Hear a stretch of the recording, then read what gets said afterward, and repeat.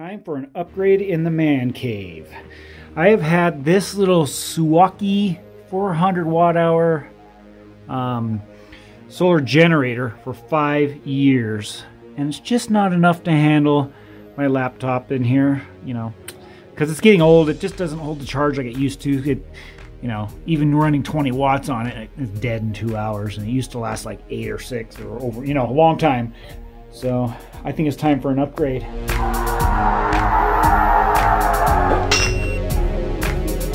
Got ourselves a lead time 30 amp MPPT controller, some wires from the local solar place. From there I bought the inverter.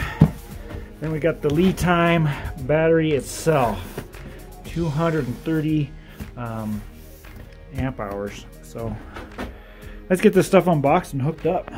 This paperwork comes in a fancy little case. Neat. There's the battery out of the box. Man, that sucker's huge. Oh, I'm excited. Wow, even the charge controller is huge. The inverter. Yeah, there we go. I was surprised it had a 95% charge on it. Yeah, so I got it all hooked up. Computer's running great.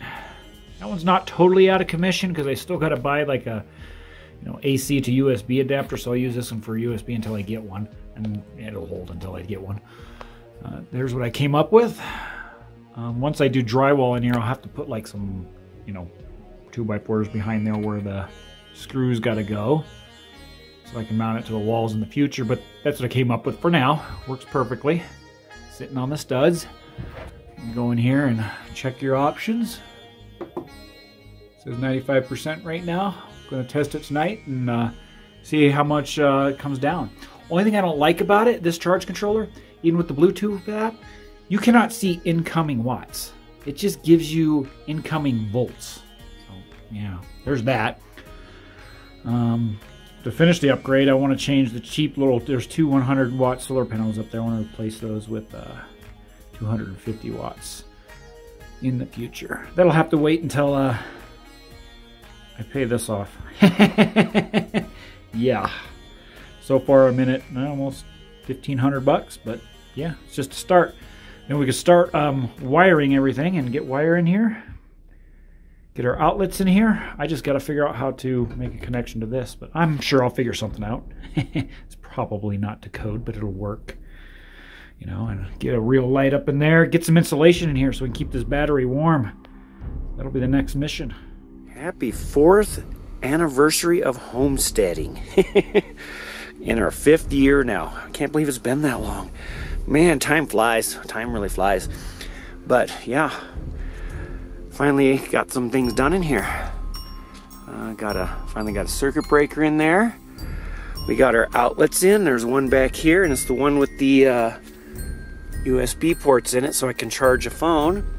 Installed an HDMI thing there. That way, one day in the future, I'm going to be able to connect my computer to that. And on this wall, installed an outlet, and the other side of the HDMI up here. That way, you get it.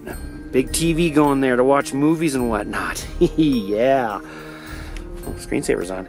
So now, I finally get to dig out all my equipment that's been sitting in the RV for so long. I never had enough power to run this stuff. Got my gaming keyboard, my big gaming monitor, my speakers, my mixer. A lot of power now. I can do it. I can do it. I can do it. And then when the weather's really bad, which is about after 4 days of bad weather we've had this winter in a row, finally the battery died, and I had to order this so I can charge it off of a generator. And this is the generator I had to get because my gas one, just Harbor Freight piece of junk. Don't buy them. I decided to go with ALP. This is an all propane generator. I love it. I don't have to deal with bad gas or having to clean it out when I'm not using it. I just disconnect it from the propane tank and I'm ready to go. And it's enough to get that charged up and get my battery system back up and running. I freaking love this. You don't know how long I've been sitting there with a small screen on a phone or even a laptop. It's just nice to sit here and just have this big old thing in your face, you know? Oh, it's so nice to be able to game again. Eventually I'll get my microphone. I couldn't find my stand. I don't know what happened to it, my microphone stand, to maybe get back into live streaming, but I gotta hardwire the Starlink to the start. You know, I gotta trench some cable so it's hardwired in here, not Wi-Fi. Decided to do this with some curtains to kind of hide the tools and all the shelving that was back here. So it looks pretty good. Kind of gives it a nice background. So if I'm live streaming, got a nice little background there. And it just looks nice in here. And I'm thinking after I drywall it, I might do it a little bit more for soundproofing around the entire room. Thinking of doing like a, what do you call a shiplap? The wooden planks for the ceiling. Drywall the walls. And that's pretty much the plan. But first of all, the weather's getting nice outside, so I've got to finish the metal roofing and the siding. Siding, I'm going to do rusted corrugated metal on this building. I think it'll look good. Got a little place to keep my drinks, my old van life fridge there. Yeah, so it's turning out great. Oh, and this light. It's got to be one of those fun little fancy ones. So with an app, I can change the brightness in here. Dim it down in here. Ooh, that looks really good.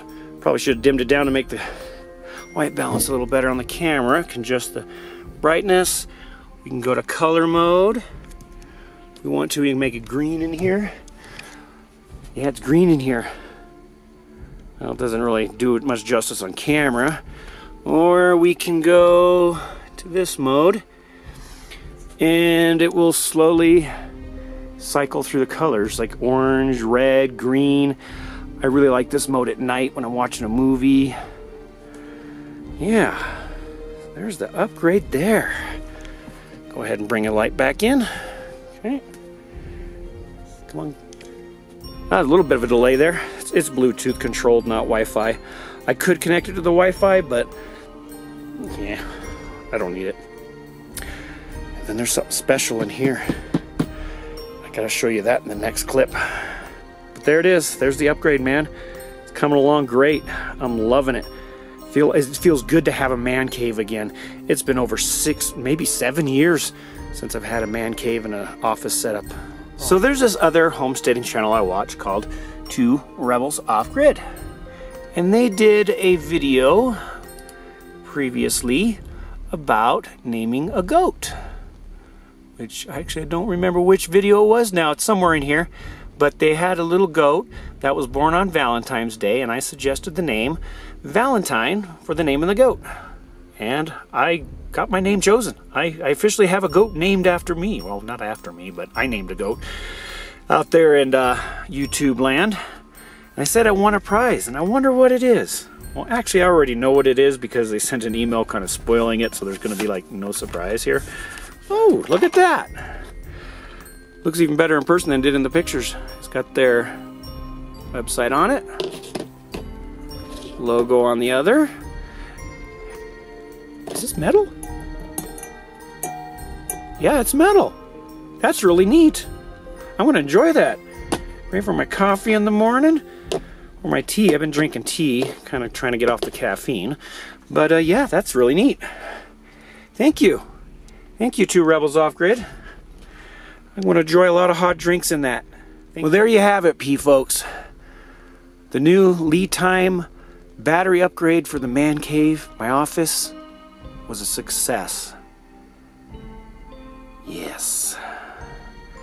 So I'm going to end this one here because it's been a while since I uploaded a video, and this video's been overdue. So we'll see what happens. Maybe now that I got a setup in here, it'll encourage me to do more videos.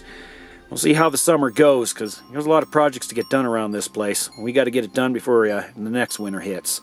So, this has been Anthony from AnthWare, and from this time and every time on, folks, keep on clicking. Anthony from AnthWare, signing off.